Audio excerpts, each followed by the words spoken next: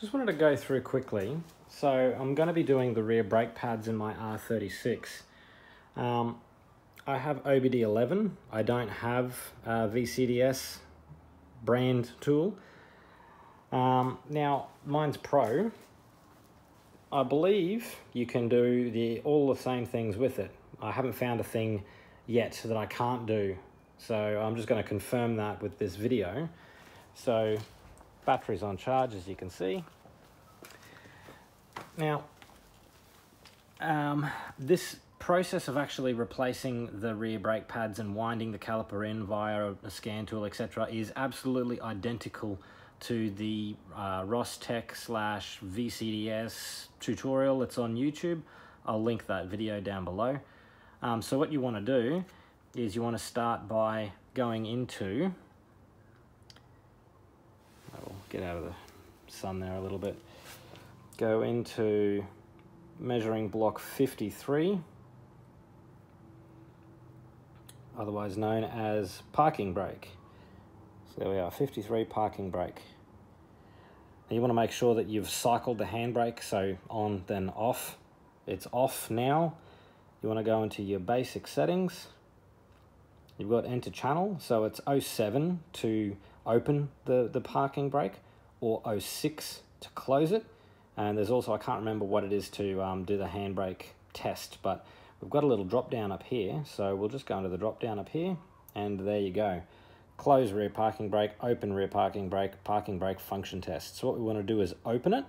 That will wind, using the motor, wind the piston all the way back. Then we can essentially put a screwdriver or a lever bar in there, gently lever the caliper forward, undo the bottom bolt, swing the caliper up, replace your brake pads, swing the caliper down, put the bolt back in, and then you close the caliper again. So it's pretty simple, the same sort of way that you would do it in the tutorial. This isn't going to be a full-on tutorial, it's just showing that OBDeleven can do it. So let's go ahead and open them up and see what it does.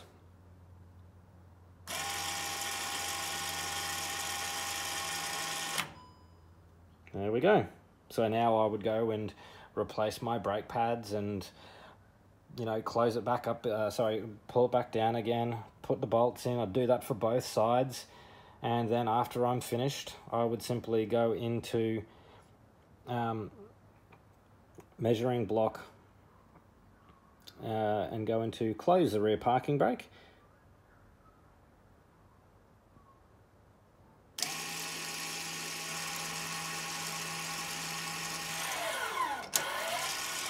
There you go. So all done. As you can see, I've already replaced these rear pads. They're brand new pads. So I've just done this. I know it works, but I just thought I'd do a quick video to show you guys that OBDeleven via a smartphone, which is a lot less expensive than buying the official VCDS and the plug that works and all that sort of thing, and have it limited to however many VINs you have, etc., etc. So look, for what I paid for this, it was $100 plus a little bit extra for the Pro unlock. That's Australian dollars if you can't tell by my accent.